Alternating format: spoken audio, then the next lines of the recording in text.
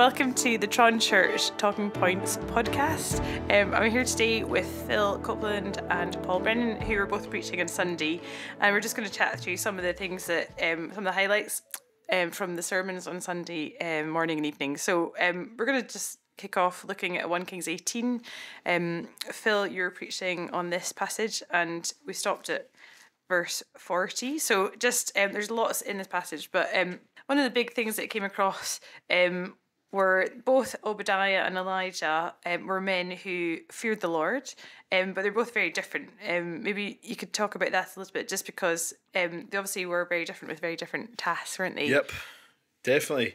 So Obadiah, we just meet him out of the blue, really. He's different from the writing prophet. It's highly unlikely that this was the same Obadiah. But we're told that he was serving in the house of Ahab under that evil king, and yet he's a man of integrity. Verse 3 says he feared the Lord, not just a little, but greatly. And just wanted to make the point there that, you know, sometimes you can read these Bible stories and you can read them, look at the main character who's been held up and think, oh, I've got to dare to be an Elijah. I've got to be an Elijah, you know, and that might be really painful for you because you might not be as confrontational as Elijah. You might not have the same kind of personality. But actually, just having this contrast with Obadiah and Elijah there, it reminds us, well, faithfulness doesn't come in one flavour, says one of the commentators. Actually, there's a wonderful variety in the service of the Lord, wonderful diversity, in that Obadiah was different. He was much more quiet in the background when he hid those prophets. But he did it because he feared the Lord in the sphere in which the Lord had placed him in that particular place. And I think that's probably the main challenge. You know, I wasn't saying on Sunday there's not things that we can learn from Elijah. We can. For example, James 5 speaks about Elijah being a model prayer.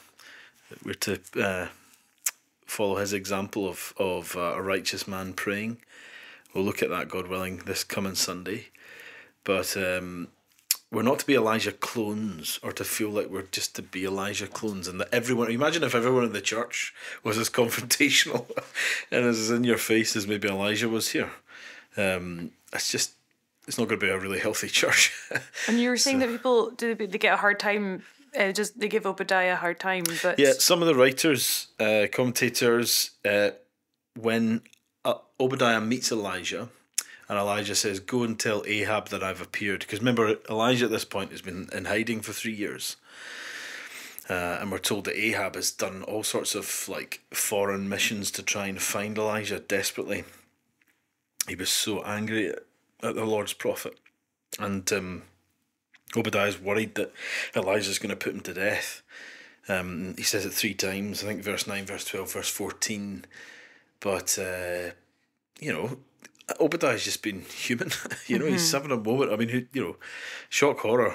There's a person who doesn't want to die, and is scared of death like that. But the text doesn't, you know, rebuke Obadiah. The Lord doesn't rebuke Obadiah. I think a lot of the times when commentators diss people in the Bible for maybe lacking confidence under pressure, they're probably doing it from a very cosy study as they sit in a lovely leather chair, you know, with a cup of coffee in a land where they're not persecuted for their faith. But we got to watch. We don't do that. We don't kind of set ourselves above people in the past. Yeah, that's right. We'll pay attention to how the writer's presenting each of these characters, and that's one of the things about the Old Testament narratives, isn't it? They're so real, and you know, you don't get a sort of a rosy, sort of rose-tinted version of characters. You get real characters, and as you say, it can be quite easy to sort of sit in judgment over Obadiah and say, "Oh, I would have done that differently." Not sure. Yeah. I mean, he's done quite a bit, hasn't he? He's hidden away 100 prophets. Yeah. It's a great risk, and he's fed them, and you know, he's done. And he would have been killed, wouldn't he, if he'd been found out to be doing that? Definitely.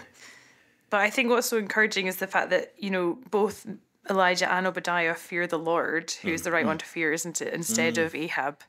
And that's why they're prepared to do these great commands and obey them because they fear God over these things. So, I mean, like, how should we like think about this then in terms of like when we're in situations where we're fearful and we're not really wanting to speak the truth, but we kind of know we should. You know, how should we?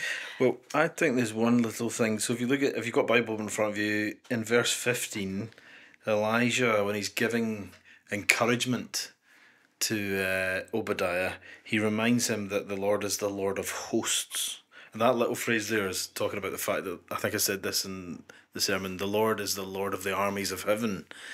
And it's that actually, along with his assurance that Elijah's not going to disappear all of a sudden, that seems to boost up his brother in the faith, Obadiah.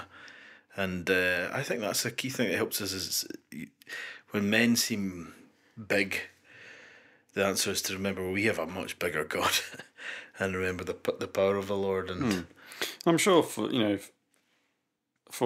Obadiah, seeing Elijah taking that stand, and it's encouraging for us when we see other people taking a stand. And it's often the sort of folk that, in the eyes of the world, you wouldn't deem them as being brave. But when they make a stand, however small it is, that gives me courage. Definitely. If so and so can make that stand in the workplace, or well, I can do that. Yeah, Paul talks about that at the start of Philippians 1, doesn't he? That his imprisonment, the result of his imprisonment is that more people are standing up and are willing to stick their head above a parapet and speak the truth. This courageousness is sometimes infectious, isn't it? Yeah, definitely. I heard of somebody recently who'd basically just stood up to his boss and said he wasn't going to do something that was actually immoral, and turns out he gets a promotion the week after. So it just shows you that God blesses obedience, and it's right to fear the Lord and not fear your boss and other people. So not that you're always going to get promotion, just for the record. But true. One thing I thought was very striking was, and you mentioned this, Phil, that this whole idea of like the big question throughout this chapter is, who is God? Yeah, and you have Elijah speaking to the people at Mount Carmel, saying, how long will you go limping between these two different opinions? If the Lord is Lord, follow him, but if Baal, then follow him. And the people did not answer him a word. And it just made me think about, that kind of, you do become like what you worship, and the fact that they become dumb, they do not speak, they don't have anything to say. Yep. Yes, they're described in the same way here. They're described here in the same way as the prophets of Baal, and the limp around, this chaotic, and it's a horrible word in the Hebrew, hard to translate. But then it's kind of directionless and chaotic and bumping into stuff and not rooted, and it sounds like a horrible existence. And they also are described as having no answer, which is just like Baal throughout the chapter. When the prophets of Baal cry out to him, there was no answer. There's nothing. The common thing that you find in the major writing prophets, like Isaiah, for example, he will mock those who follow idols and say that you just become like them. It's a heartbroken mockery. It's like a mockery that Elijah uses here. It's meant to try and expose, but to bring people to repentance. Yeah. So it's a mockery that's full of mercy. Actually. So could we do this while we are talking to people who are like telling us about like the gods that they worship? I mean, to what extent do we apply this to ourselves? Because you talked about a godly mocking or kind of teasing in a way the gods of the Baal.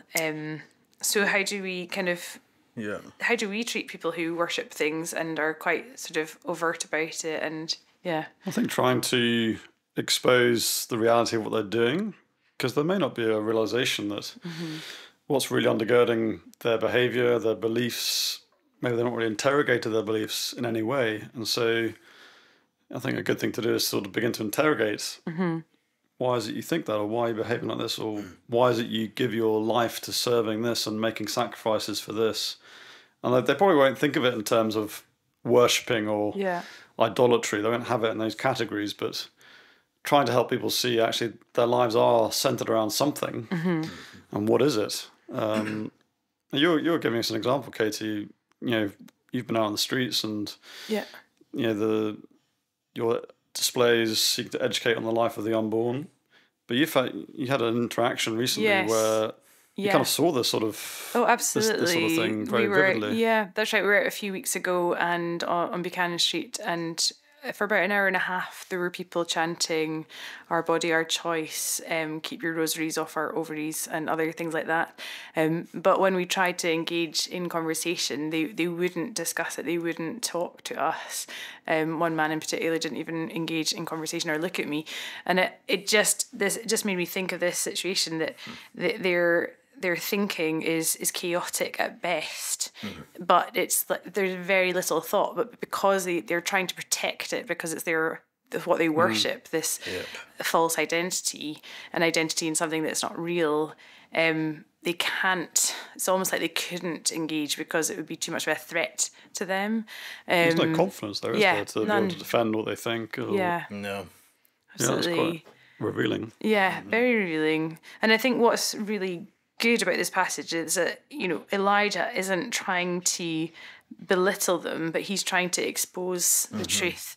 And I think it's a grace and a mercy that he's doing that, isn't it? Because he could have just left them and been like, right, God is going to deal with you. You're all, this is going to end very badly for all of you. But he doesn't do that, and I think that's why like the mercy and the grace of God comes across so well. Definitely.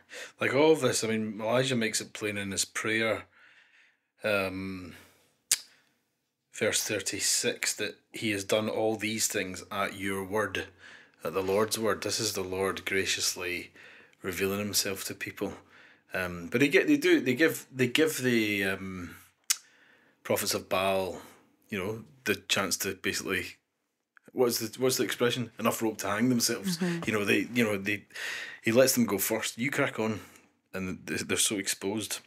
I think going back to the thing about the godly mockery with people, I think though as well that is maybe not the wisest place to start when you're talking to maybe non-Christian contact by like laughing at their beliefs, but in a maybe cold-hearted way, callous way. That's not what you see in the Bible, but so but I think definitely you want to try and just expose the massive gaping holes maybe in their thinking, maybe where things contradict each other.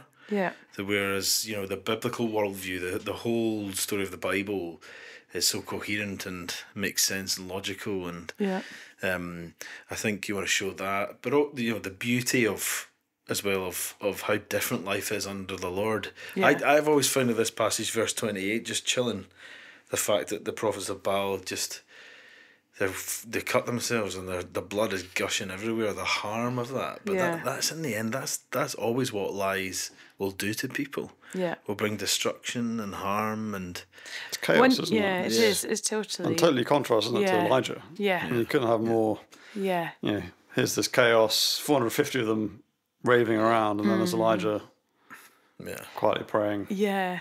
It's a blessing of like living under God, who where we're made to like be living, isn't it? And one thing you mentioned in this section about what they were doing, the fact that they were basically cutting themselves, they were crying aloud, they were basically raving around, basically to try and manipulate Baal. Yep. And one sort of parallel you drew was just like asking that question: do we think we can make God do things for us in the way that we live or what we do? Yep. I don't know. Yeah, Paul, you were talking about something you'd heard or sort of that bit earlier.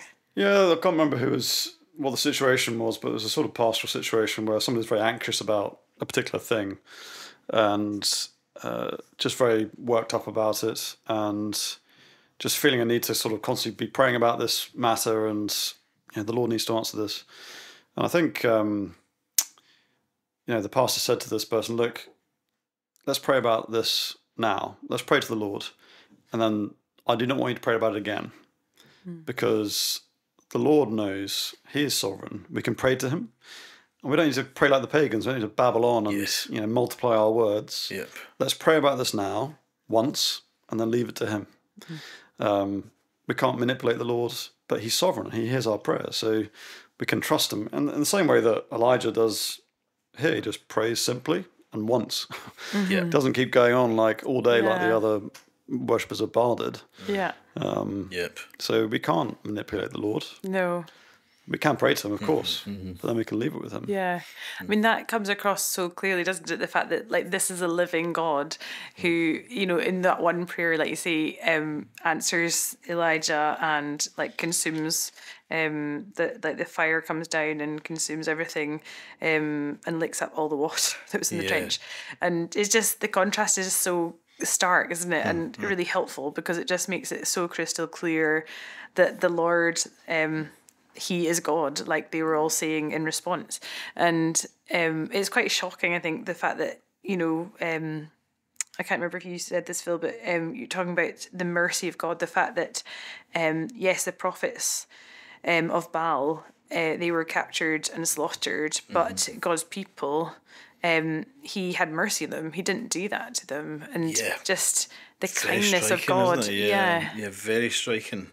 That's something that's really struck me all the way through the book, is just how again and again the Lord gives people time. Yeah. And it's all about the business of turning people's hearts back to him and his sovereign salvation. Yeah. And that I wondered if there was another sermon we maybe heard about that sometime recently. Was there? What a segue! What a segue! Segue. Oh, so, smooth. yeah. Smooth. Should write a book And on so that. in Thank you. Acts. Thank you. We barely noticed. Yeah. So, Paul, in Acts, we do come across the mercy of God again, don't we? And it was it's such a great passage full of encouragements. And one of the things that you mentioned, which I thought was really striking, was that there's a quote about death. And like you were kind of challenging this idea that we distance ourselves from death, but it's not as far away as we think. Can you maybe talk about that? Well, yeah, I mean, the Philippian jailer, it's a typical evening, but suddenly, within a matter of moments, he's got his sword drawn, he's about to fall on his own sword, and he's suddenly confronted with death. And, we don't often consider it, do we? We sort of push death to the fringes, we don't really think about our mortality. But this is a story where someone really was confronted with it, and actually we need to be confronted with it too, because death is not as far away as we think. Yeah.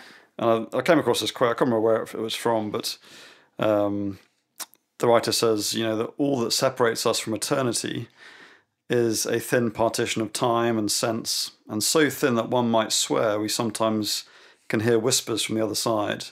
And in this instance, in the Philippian jailer, those whispers become a loud voice of thunder that unnerved and unhinged him. And suddenly he was having to deal with major questions. And I think we need to sometimes be awakened and realise that eternity there's a thin partition. Yeah. It's never very far away. Definitely. Yeah. I mean, you think about when you meet people in hospital, whether they have had faith historically or not, people pray. Like most people will be prayers in those scenarios, whether they know God or not. And so it's that kind of, the reality is that we have eternity in our hearts, don't we? And that we know we're not just this life. And I think, no matter how old you are, it's often hard to like realise and think about death, because it's not a very nice thing to think about, but it's so important, isn't it? Yeah. Because if we don't, we'll never be ready for it. And I guess that's not the only reason, obviously, for thinking about it, that we're all going to die, but we need to be ready to meet the Lord, don't we, when we do die? And I think one thing which you pulled out in this passage, Paul, was about, you talked quite a lot about suffering, and you talked quite a bit about like Paul and Silas, their response to suffering is a challenge, isn't it? Yeah. But also how God uses it. Yeah. Well, the suffering on both sides. There's the Philippian jailer himself, and he's in a very real sense suffering in that moment as he contemplates the end. He's about to fall on his sword. But there's also the suffering that Paul and Silas have gone through, and they spent time in prison, and I don't suppose that was a particularly pleasant place to be. They've been beaten, and put in the stocks. And yet, in the midst of all that, they're worshipping and praising the Lord because, well, they count it a privilege, don't they? And Paul talks about that in his letter to the Philippian church later on. But it's a privilege to join with Christ's sufferings, and it's through those sufferings that God is at work to complete his purposes and his plans, and we don't often see that in the moment. Like Paul and Silas would have no concept at the start of that evening as they were sat in prison that this was going to bring about the deliverance and the salvation of the jailer. But that is what the Lord was doing. Yeah. And his household, which is so often we do not have the Lord's perspective, do we? And we can't see at the time often the reasons for our suffering, but they are in God's sovereign plans going to be used by him, but we may not know why. And we may not know why for a long time or ever, this side of eternity. But, the Lord can use these things. Definitely. It does sort of strike me the fact that, like, what happened, even though there was an earthquake, the fact that all the doors were open and everyone's bonds were unfastened, it makes it just crystal clear, a bit like in 1 Kings, that like God is at work here. It's not just a kind of, there's an earthquake and that's it, you know, but actually it's a living God. Yeah. I like how you described it, Paul. It's like the most anticlimactic prison break. Yes. Because they come back, the guard rushes in, they're all there. And, nobody's gone. But Yeah, so it's just, I think it's a challenge for a lot of people, myself included, that, you know, how do we respond to hardship for fearing God and, like, speaking up for him, or just trying to, like, actually, even if you're trying to lovingly ask people questions about faith and having the kind of people's hackles rising and stepping away from you as a friend or colleague, whatever, but just to consider it a joyful thing and to be thankful could really transform how we even see, like, the idea of mission and, like, speaking out and speaking up for the Lord in whatever situation we find ourselves in. So yeah, and it's just amazing to think that actually, even in our hard things, even if we can't see something that's, you know, helping us maybe, but we are growing in our faith, but also God could be using it to, like, show and expose, reveal the Lord to other people.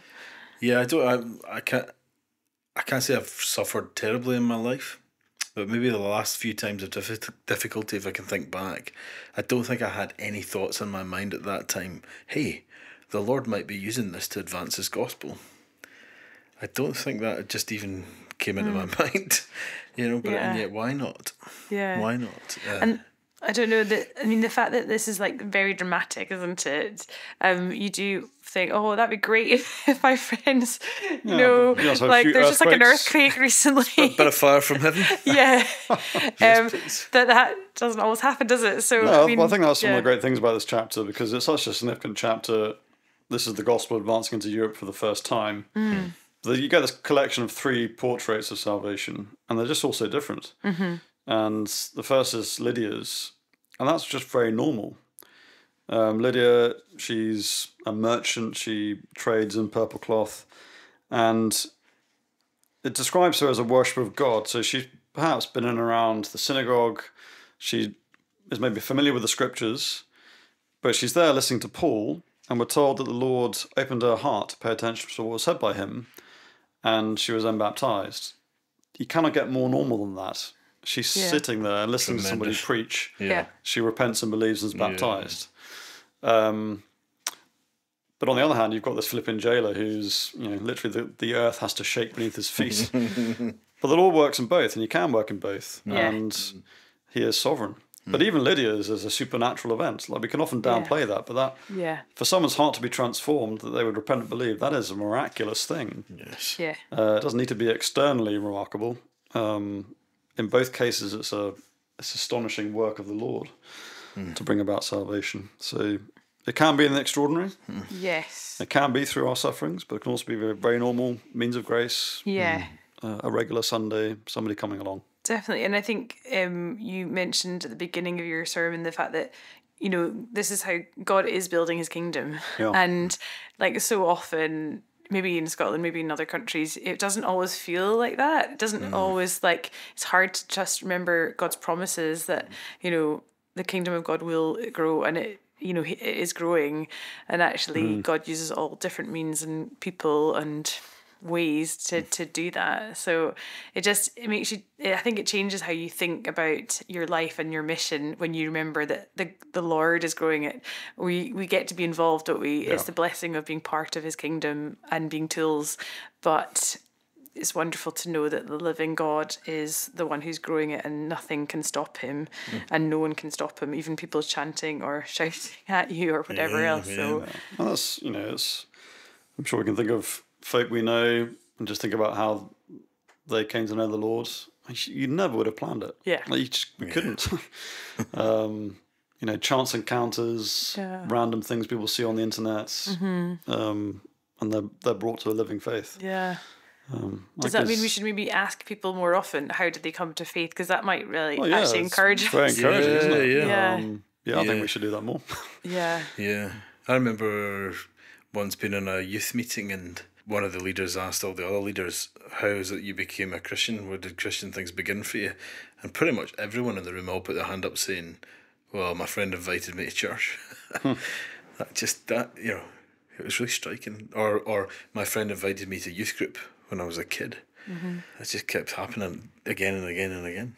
It's so powerful. But so it's good not to put God in this sort of cookie cutout. This is the one way God uses people and how God works. It's not like that. But it's really wonderful to be remembering that. And Paul, are you going to be preaching on Acts next week, or I'm not? That was actually a one-off. Okay. A one-off treat. So I'm not preaching next week. No. I'm on next Sunday morning, and we're going to be looking at a little bit at the end of. We have a little bit of a change of pace, and we're going to have a little bit at the end of 1 Kings 18, the bit we didn't look at. Yeah. This business between Ahab and Elijah, although the text doesn't use the word prayer, he's clearly praying, and he's praying for rain. And this is where the Lord sends rain. And there's a little business about the prophet Elijah running ahead of Ahab as they both go to Jezreel. And that puzzles a lot of people. So we're going to look at that. Excellent. I'm looking forward to that. Well, thanks so much for joining us, and hopefully you'll be back next week.